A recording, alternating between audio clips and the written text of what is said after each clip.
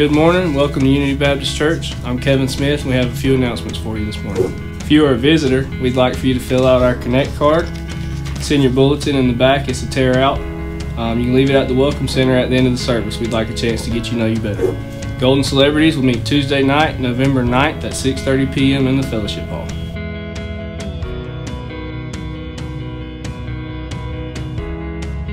The Women's Ministry will have a bonfire on Saturday, November the 13th. For more information, please see Shayla Juster.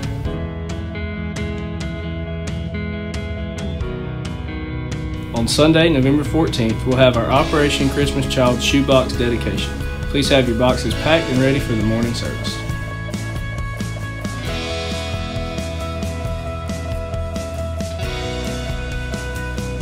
We have exceeded our goal of $2,500 for the Georgia Missions Fund. Thank you for those that gave to the great outreach program.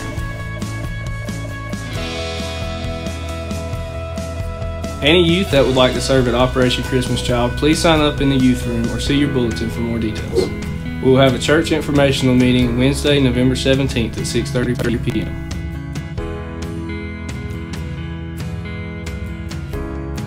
Please make plans to attend the Harvest Supper on Sunday, November 21st. We'll have a great time fellowshipping, thanking the Lord for all of His blessings this year.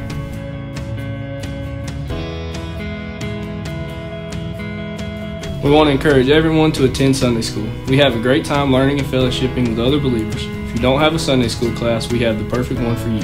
And remember, if you want to be cool, come to Sunday school.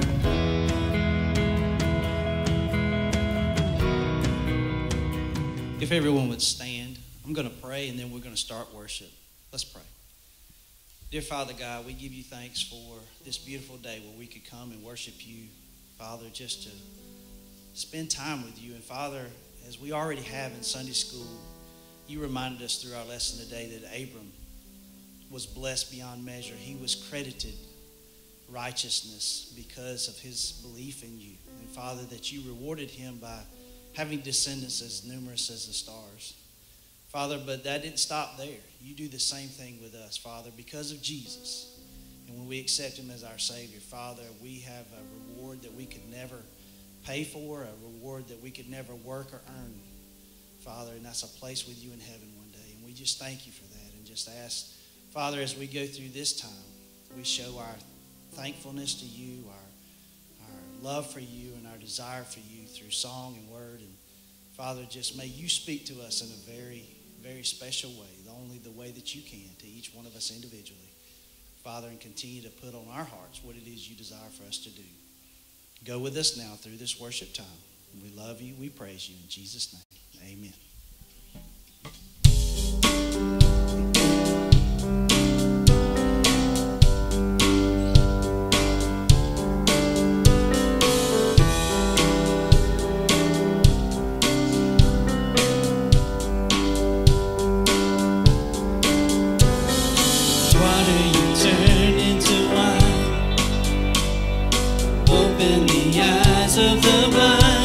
There's no one like you, none like you.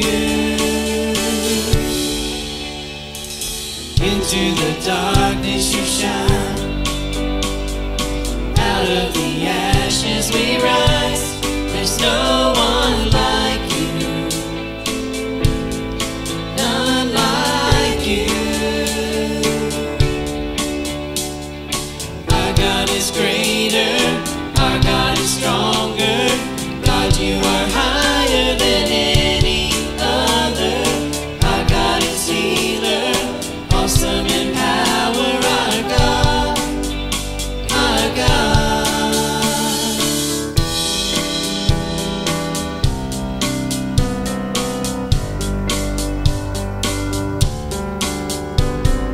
Into the darkness you shine, we rise. There's no one like you, none like you. Our God is greater, our God is stronger. God, you are higher than any other. Our God is healer, awesome in power. Our God,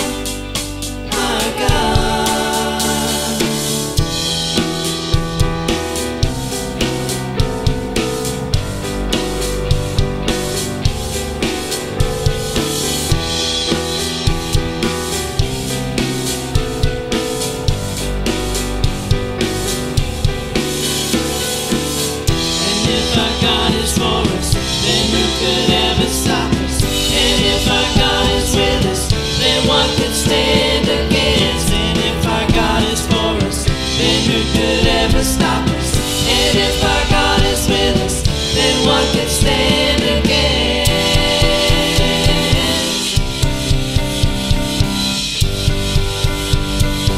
Then what could stand against?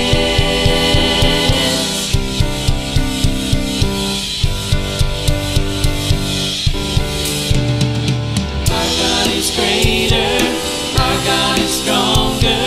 God, you are higher than any other. Our God is healer, awesome in power. Our God, our God. And if our God is for us, then who could ever stop us? And if our God is with us, then what can stand against? And if our God is for us, then who could ever stop us? And if our God is with us, then what can stand against?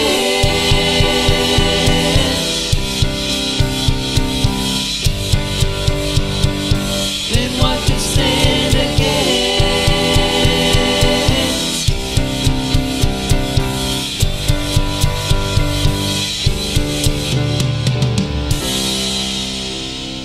If you're glad to be here, say amen.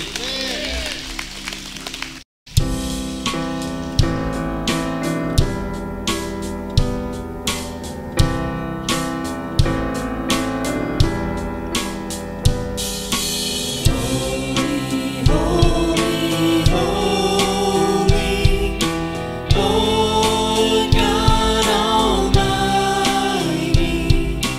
early in the morning,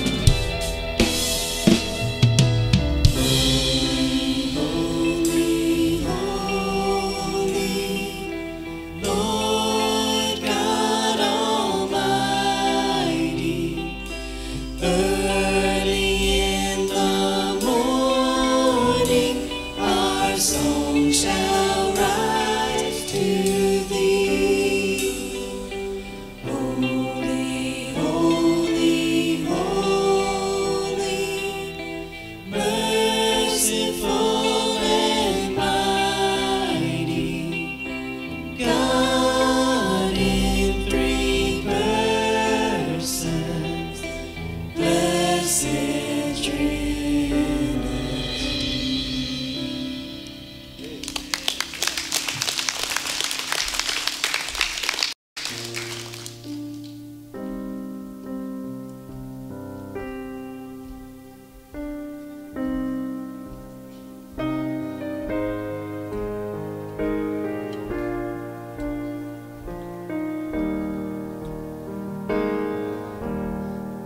Before the throne of God above, I have a strong and perfect plea, a great high priest whose name is love, whoever lives and pleads for me. My name is graven on his hands, my name is written on his heart. I know that while in heaven he stands, no tongue can bid me thence depart. No tongue can bid me thence depart. When Satan tempts me to despair and tells me of the guilt within, upward I look and see him there, who made an end to all my sin. Because the sinless Savior died, my sinful soul is counted free. For God the just is satisfied to look on him and pardon me. To look on him and pardon me.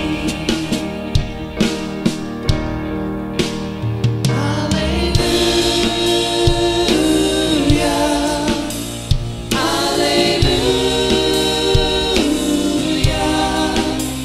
Praise the one risen Son of God. Behold him there, the risen man, my perfect spotless righteousness, the great unchangeable I am, the King of glory and of grace. One with himself, I cannot die. My soul is purchased by his blood. My life is hid with Christ on high, with Christ my Savior and my God, with Christ my Savior and my God. Hallelujah. Hallelujah. Praise the one risen Son of God. Hallelujah. Hallelujah. Praise the one risen Son of God. Hallelujah. Hallelujah. Praise the one risen Son of God.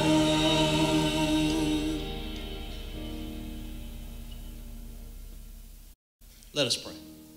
Dear Father, as we come before you right now during this offering time, Father, it's our time to give back to you. You bless us in ways we can't imagine. Richly bless us abundantly, more than we can even think or understand. And Father, you still tell us your grace is sufficient enough for us, but you still give more abundantly. And we thank you for that. And Father, as we go forward, as we pass these plates, Father, it's not just money. It's obedience. It's our act of faith to you, knowing that as we give back to you, you've already given to us first and going to continue to give. And so, Father, we thank you for that. So now may you bless these tithes and these offerings. And we ask this in Jesus' name. Y'all be seated.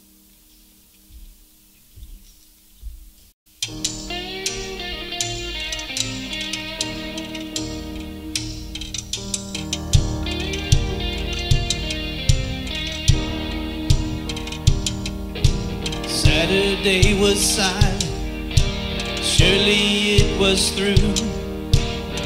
Since when has impossible ever stopped you? Friday's disappointment, Sunday's empty too. Since when has impossible ever stopped you? This is the sound of dry bones rattling. This is the praise make a dead man walk again. Open the grave, I'm coming out. I'm gonna live again. This is the sound of dry bones rattling.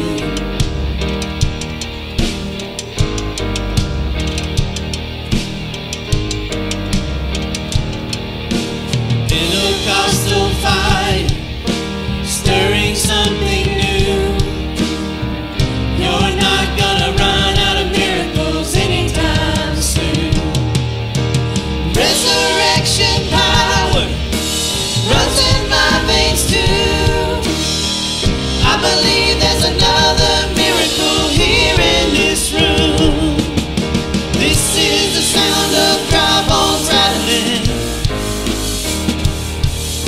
This is the praise make a dead man walk again. Open the grave, I'm coming out. I'm gonna live again. This is the sound of dry bones rattling.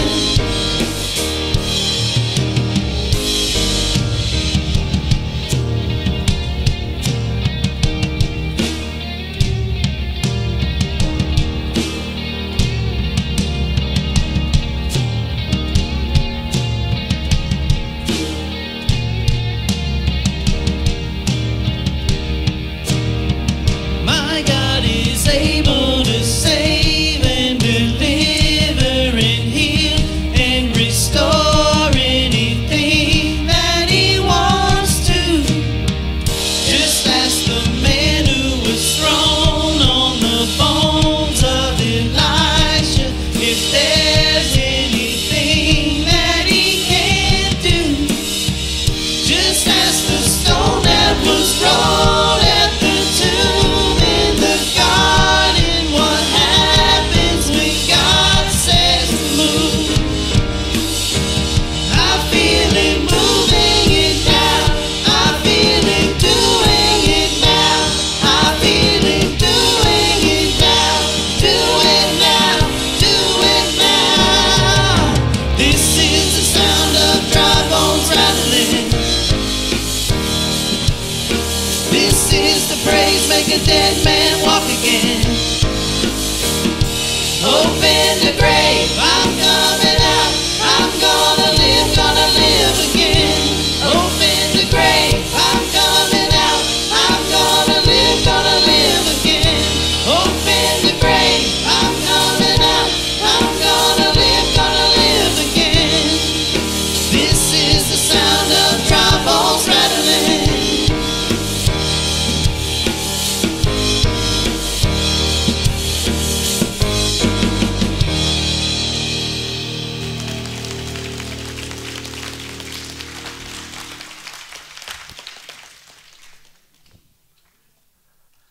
Well, amen.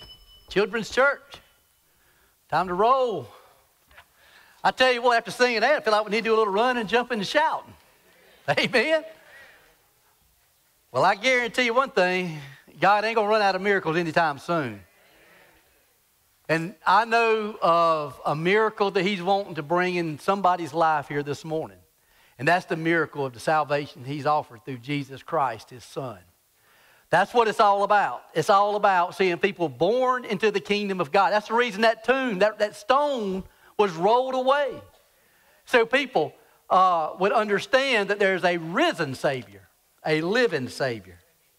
If you got your Bibles this morning, and I hope you do, turn to Job. And we're going to be in the book of Job this morning, and we're going to be jumping around to a lot of scripture, but I only want you to turn to one place, or two places actually, and that's Job chapter 6 and then Job chapter 9. We're going to read this together, then we're going to look at several different things in the book of Job, and then that'll be on the screen. So Job chapter 6, beginning in verse 1, and Job chapter 9. If you're physically able, I want to ask if you would to please stand in honor and reverence at the reading of God's holy, precious, inerrant, infallible word. It tells us in the book of Job, chapter 6, verse 1, Then Job answered and said, Oh, that my grief were fully weighed, and my calamity laid with it on the scales. For then it would be heavier than the sand of the sea. And it tells us over in Job chapter 9, verse 18, He will not allow me to catch my breath, but it fills me with bitterness. Let's go to the Lord in prayer. Father, we love you. We thank you. We praise you for who you are. And God, you are a way maker. You are the miracle worker. So today, Lord, as we are gathered together in your name and we're reading your word, I pray for your spirit to do your work. I pray, God, for salvation to come to those that are lost today. But Lord, I pray right now that people would simply be honest before themselves and before you. And Lord, if there's any bitterness in their life, that it would be chopped off today. God, you know what needs to take place in the hearts and lives of people. Lord, they put themselves in a position to hear your word today. And God, I pray it's preached. I pray that it is received. And I pray that you move. I ask you to anoint me and fill me with your spirit. God, my words mean absolutely nothing, but your words mean life and life more abundantly. So preach this message, Lord, through me, and we'll give you the praise and glory in Jesus' name. Amen. Thank you so much. You may be seated. Now, I entitled this message, Chopping Off the Root of Bitterness Before It Chops Us Down. I preached a series one time, and it was called, You Can Be Bitter or You Can Become Better. Pretty original, right? But it was a good series. It talked about forgiveness and unforgiveness. It talked about bitterness. So coming off of last week, and man, what a last Sunday we had. If you weren't here last Sunday, praise God, we had a wonderful time. We looked at forgiveness and unforgiveness and how we are to forgive. And then we had a movie night, which if you weren't here at the movie night, you may not never have a movie night as long as I'm your pastor. I don't do that very often. I can only count on about, one hand. I think 3 or 4 times that I've had movie night. And guess what? I've shown the same movie every time. Now, it's not that I despise movies or don't like movies. I watch good movies all the time, Christian movies all the time. But I don't do it much because I believe it's about preaching God's word when we come together. But I'm going to tell you, that movie last week, dealing with forgiveness and unforgiveness, it was right on point when we talked about that morning. Well, even if you were not here last Sunday and you missed all that, you said, well, I just need to leave. No, you don't. Just stay right where you're at. We're going to go right off of that, and we're going to talk about bitterness. Because here's the thing.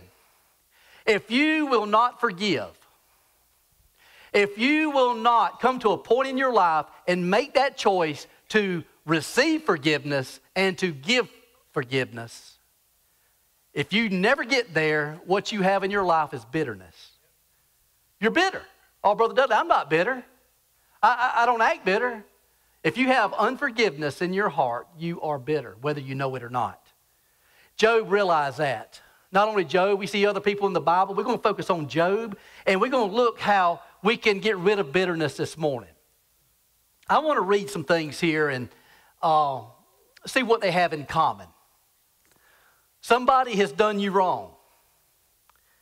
Your marriage partner has left you. You were fired unjustly from your job.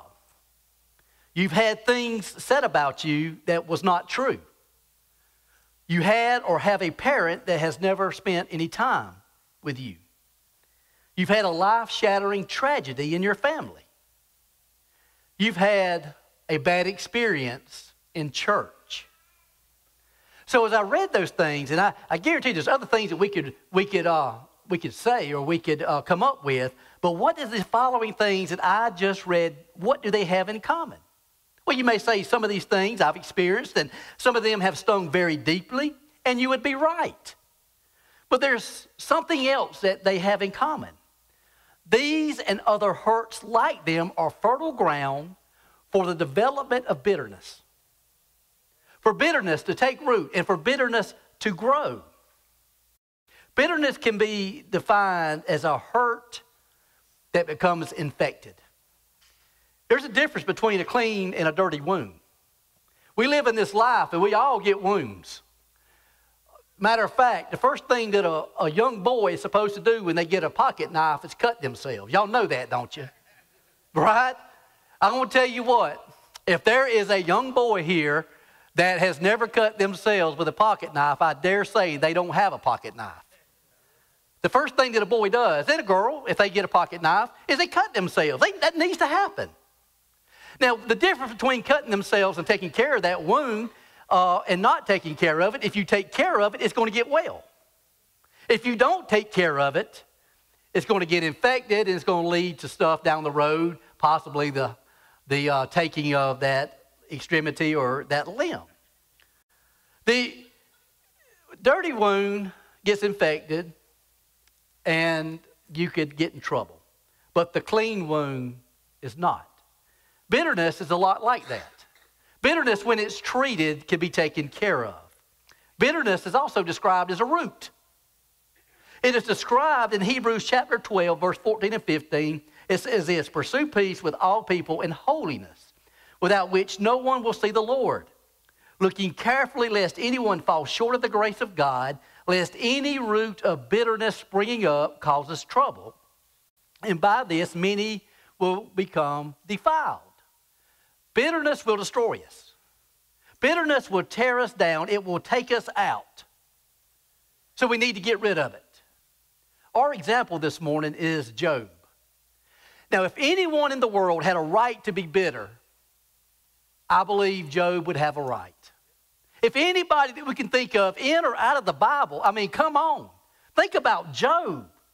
He had it all, then he lost it all. And man, it wasn't just fortune and fame. All of his children were murdered. He lost all of his kids. And then if that wasn't enough, he contracted a very painful and near fatal disease.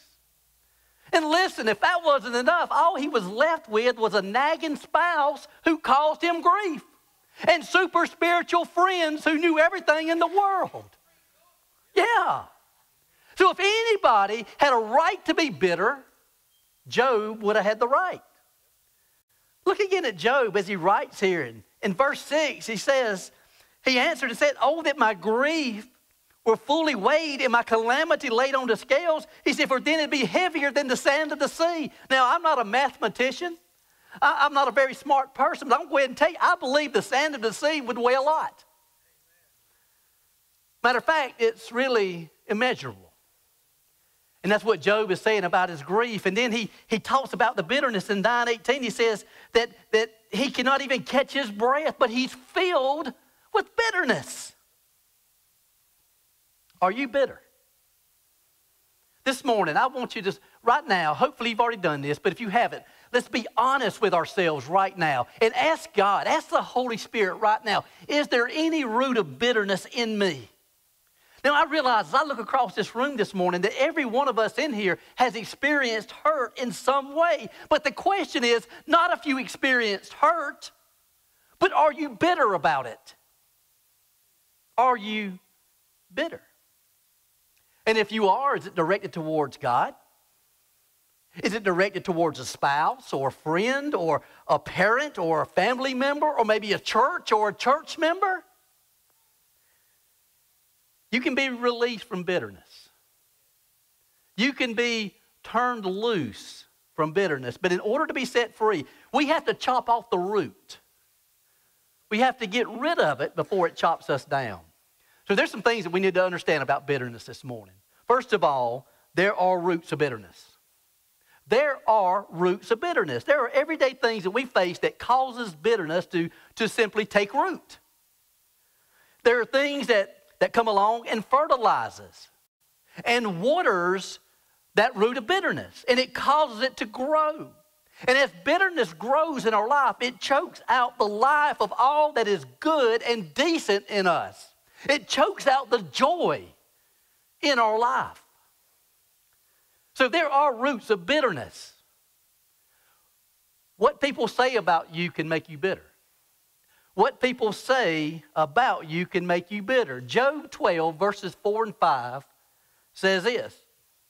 He says, I am mocked by his friends who called on God, and he answered him, the just and blameless who are ridiculed, a lamp is despised in the thought of one who is at ease. It is made ready for those whose feet slip. Job is saying, you say things about me that hurts, and you're kicking me while I'm down. Human nature is this. It's when we see somebody down, we want to keep them down. We want to kick them while they're down. We want to keep them there.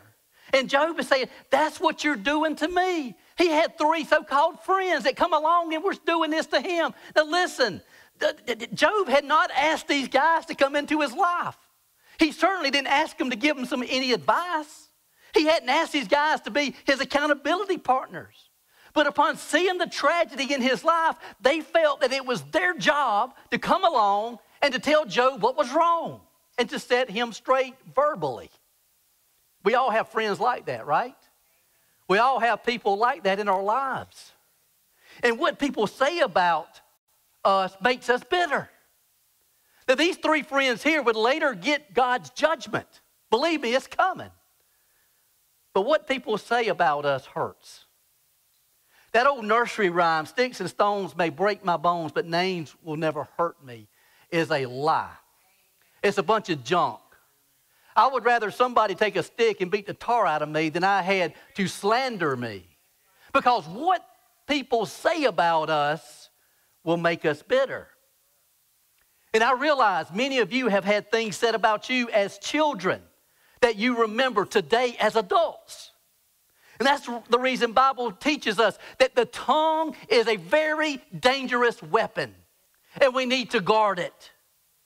There's some things that's been said about you that you have never forgotten. And perhaps if you're honest with yourself this morning, you realize they've made you bitter. So there are roots of bitterness, and what people say about us make us bitter, but also what people think about us will make us bitter. Job says in 19:5, he says, if indeed you exalt yourselves against me and plead my disgrace against me. Job looks at his friends and says, yeah, you think you're better than me. And you use my trouble as proof of my guilt. You see, these guys, they come along and say, Job, you got sin in your life. Listen, everything that happens in our life is not because of sin. A lot of it is, but a lot of it isn't. And man, we don't need to come alongside somebody and start telling them what they're doing wrong in their life, when more so what we need to do is come along and put our arms around them and love them. Correct them if they need correcting. But Job didn't need correcting. Job simply needed someone to sit with him. What people think about us can make us bitter. Job was saying, you think you know what I'm going through, but you don't. His friends lack perception at best and sensitivity at worst. We often say that we don't care what people think about us. Well, I don't care what people think about me. I'm going to say what I want to say. I'm going to do what I'm going to do, and I don't care what nobody thinks. That's a lie as well. Because really and truly, we do care. It especially hurts when we're trying to please someone that we love. It especially hurts when we're trying to please someone and they reject and ignore us. And it tends to turn to bitterness. So what happens is, when this happens, there's a bitterness that takes root towards them and towards the situation. And it begins to grow. Anything that's rooted starts to grow. And it becomes worse and worse if it's not chopped off. There are roots of bitterness. Also, what people do to us will make us bitter. It tells us in 19:19, he says, all my close friends abhor me. Those whom I love have turned against me. The things that are done to us affect us greatly. Some of you have had terrible things done to you.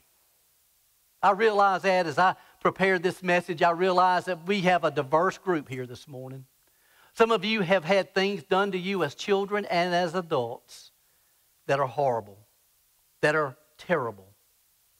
And often what makes bitterness so painful is the fact that the ones we are mad at are the ones that we're really trying to love the most. And so it becomes bitterness in our hearts. It is not too often that we are resentful towards strangers, after all. It's not too often that we get mad at strangers. That's the reason bitterness is so common in family settings. It's because it's people that we love, people that we want to please. Now, maybe you're here today and you have a parent that has abused you, a spouse that has rejected you, a family member that has taken advantage of you, a friend that manipulates you.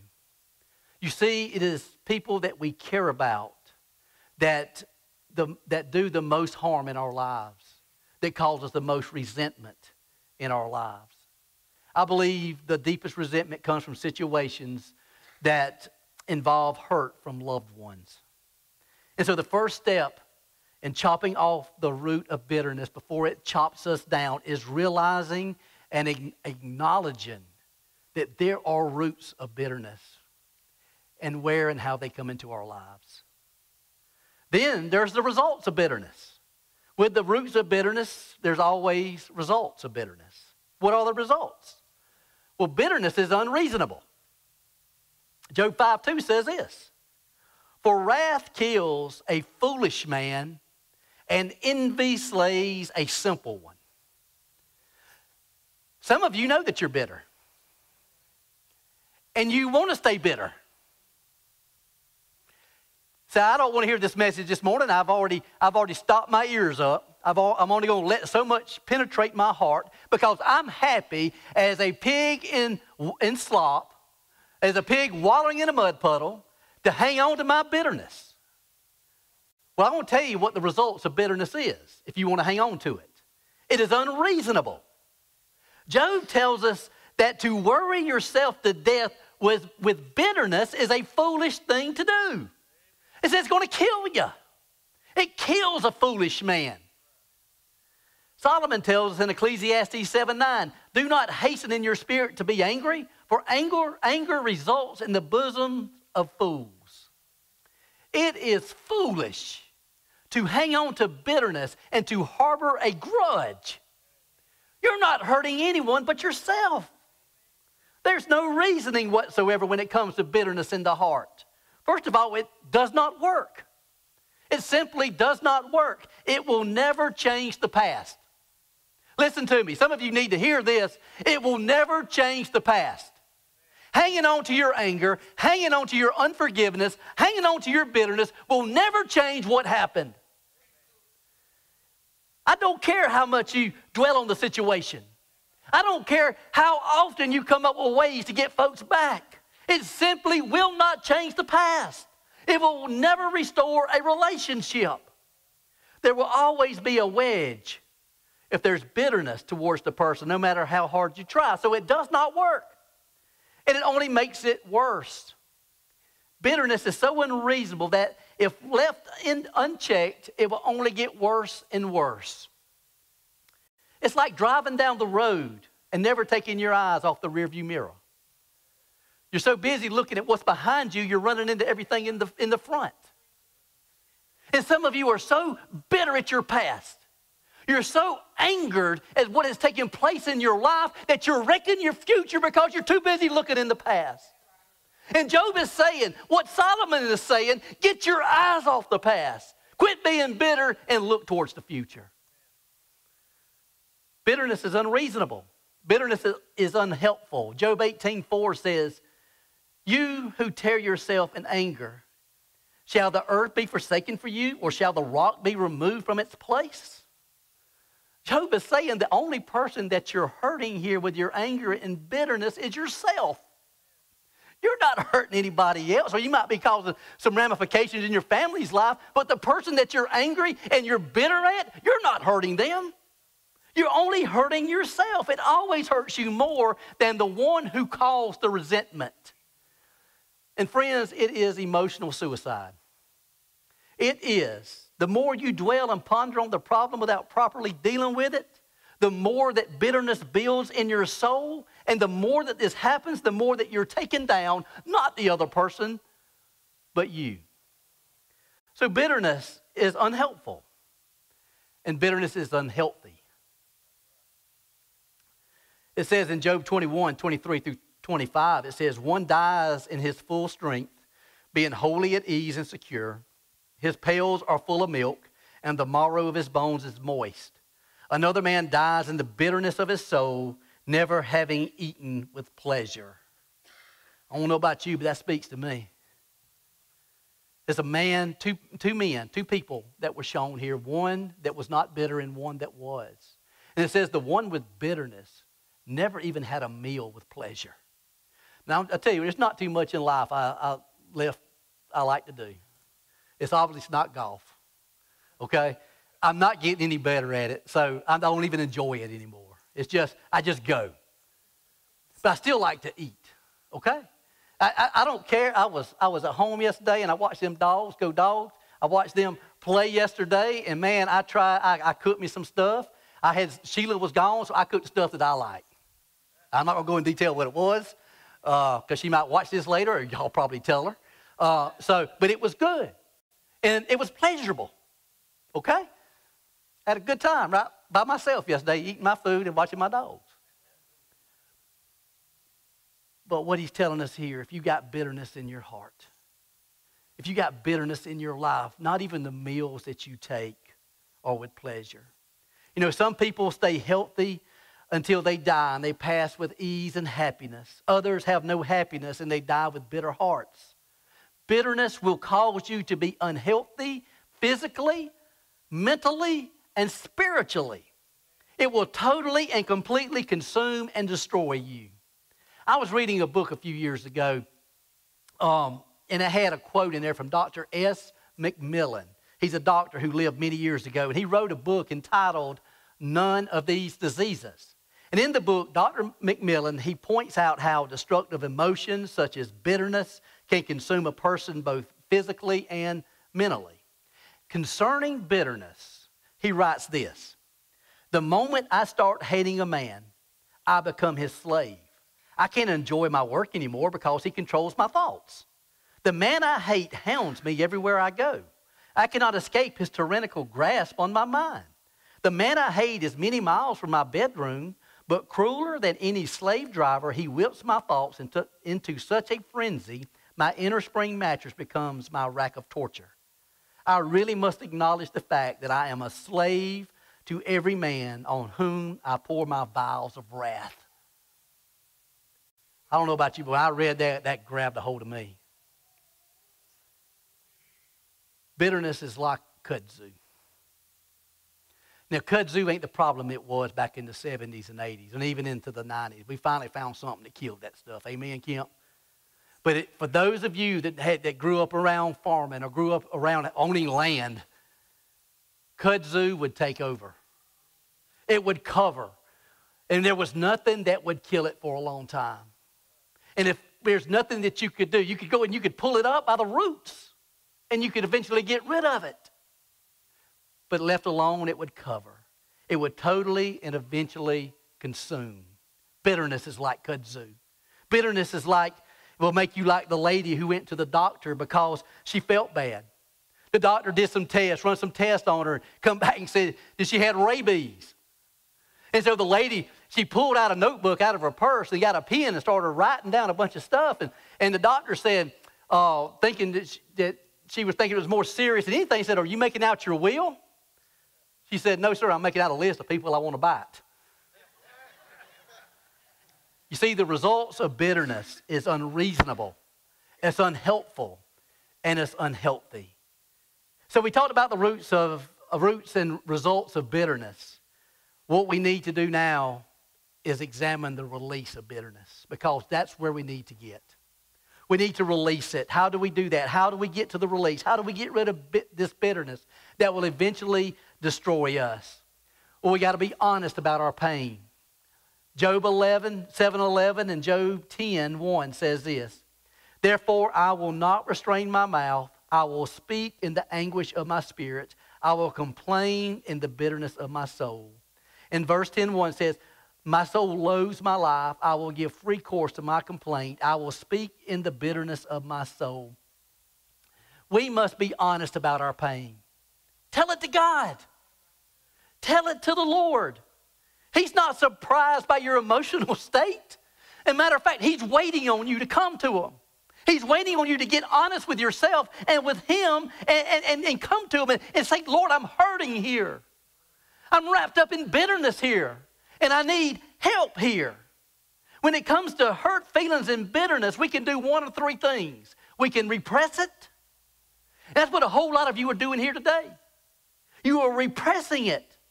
You're holding on to it. You're covering it up thinking that it's just going to go away. But it's not. And it's eating you alive. We can express it or retaliate. And the friends, it's not going to get you anywhere either. Or we can confess it. We can take it to the Lord. Someone told me the way they done this one time is they wrote a letter to God. I had another one tell me they typed out an email. Any way you want to do it, the good old-fashioned way, on your hands and knees, works good as well. Be honest about your pain. Free your offender. Listen to me. This is the hard part. Free your offender. Matthew chapter 5 verse 44 tells us this. But I say to you, love your enemies, bless those who curse you, do good to those who hate you, and pray for those who spitefully use you and persecute you. We don't forgive because it's fair. I got a news flash for you. Life ain't fair. We don't forgive because it's fair. We forgive to be free. We forgive for our own benefit.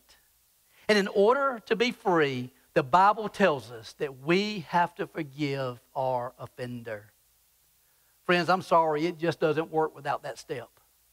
It just doesn't work without you coming to a point in your life and you realizing that bitterness is eating you up. Unforgiveness towards a person is keeping you down, and you free your offender.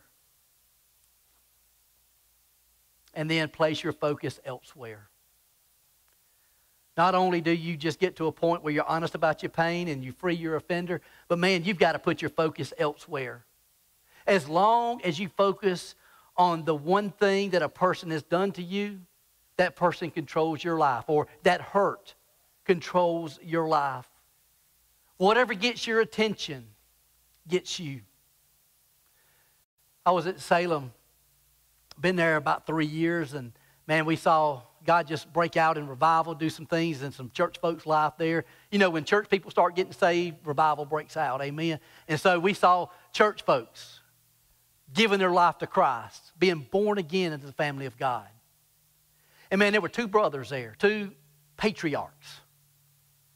Both of them were in their late 70s. Two big men, physically and financially big men. Two brothers, close in age. But I come to find out about 35 years before that, there was a dispute over a little dog. A little dog got shot. One brother accused this brother of shooting his dog across the field. This brother said, no, I didn't shoot your dog. Well, from that, there was a feud. Oh, they still went to church together because that's what you did. You went to church. But this brother sat right here. And at Salem, there was a little side off to the sanctuary, the little side room. The other brother sat over there. As far away from each other in the sanctuary that you could get. Both of these men were deacons. Both of these men were participating in the Lord's Supper. Both of these men, they heard the instructions. They continued to partake of the Lord's Supper. And so I got to a point as a young pastor, I said, this ain't right. I'm going to have to talk to them.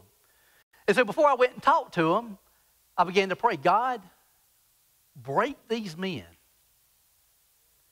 Break these men. Free these men from the bitterness and the anger and the unforgiveness that they won't let go of.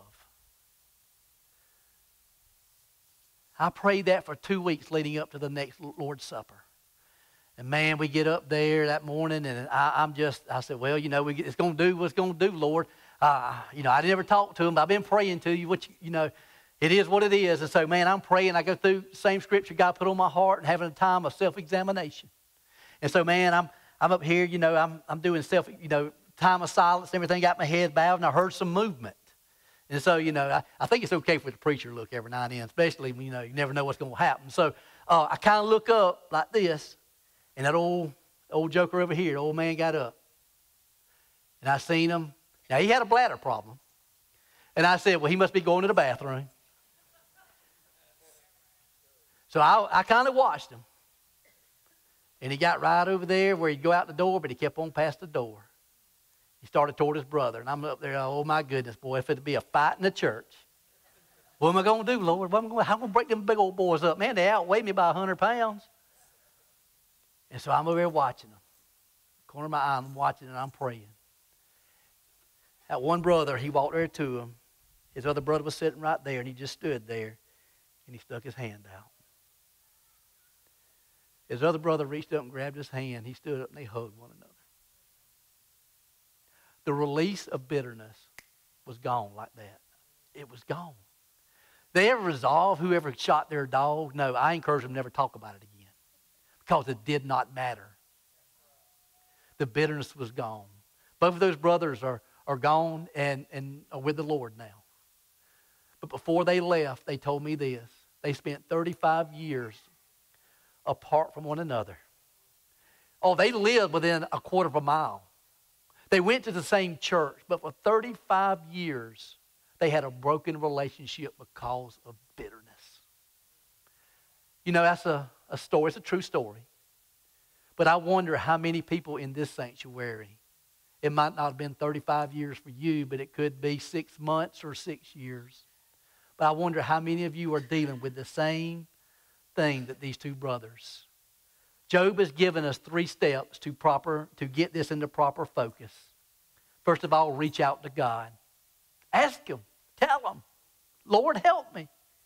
Get your heart right. Lord, I don't want this bitterness. I want it gone. And then face the world again with courage. The Lord blessed the last part of Job's life more than He did the first part. Now, that's hard to understand, I know. After losing all of his kids, losing everything that he had, God blessed him even more. The Bible tells us that. But He never could have blessed Job if Job would have held on to his bitterness. Job let it go. Be like Job. Let it go. You see, this can happen to us. God can bless us more now, more than we can even imagine, but we got to learn to deal with the hurt God's way and chop off the root of bitterness before it chops us down. You can be bitter or you can be better. You can choose to chop it off this morning. Would you do that? Pray with me. Father, we love you. We thank you and we praise you. God, I realize as I have preached this message, over the last 3 weeks, you've dealt with bitterness in my life. And Father, it's something that only a person, when they get honest with you and themselves, can handle.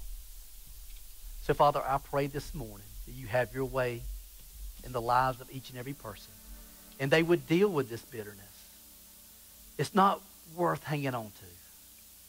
Father, it's my prayer this morning, if there's one here that's never asked you to save them, today is the day of salvation. Lord, you tell us if we simply believe in our heart and confess with our mouths, we will be saved.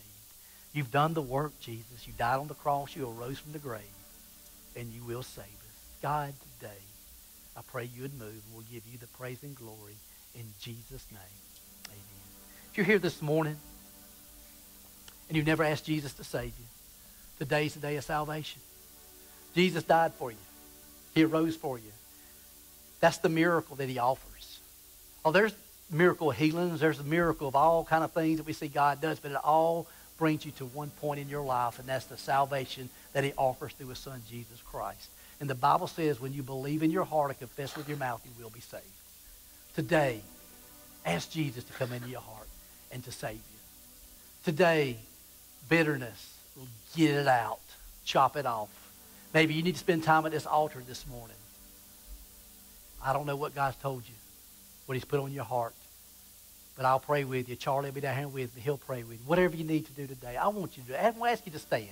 And before we sing this hymn, or as we get ready to sing this hymn, I want you to think about what God is telling you to do and respond accordingly.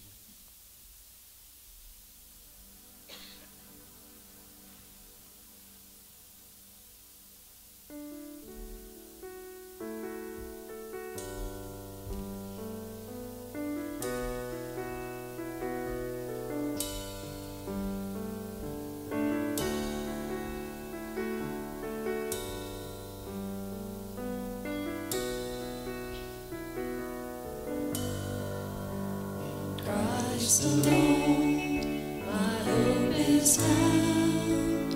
He is my light, my strength, my song. This cornerstone, this solid ground, firm through the fiercest drought and storm. What heights of love, what depths of peace, when fears are still. Striving seas, my comforter, my all in all. Here in the love of Christ I stand.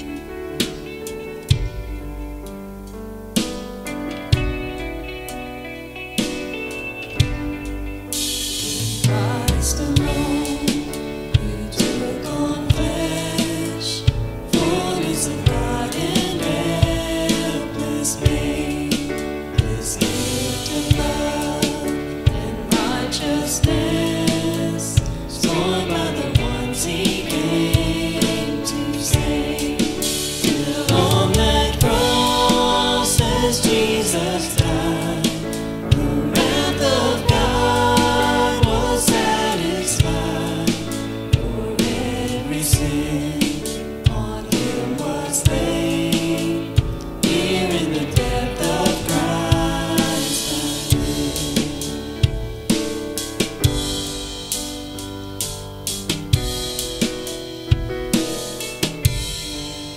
Here in the ground His body lay, light of the world by darkness slain, then bursting forth in glorious day, up from the grave He rose again.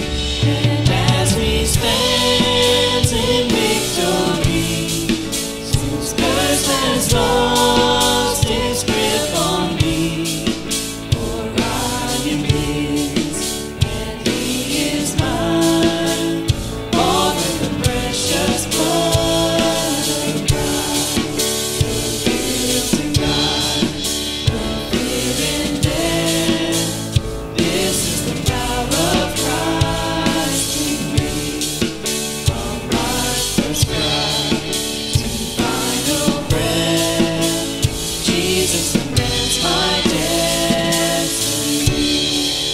No power of hell, no scheme of man can ever pluck me from His hand.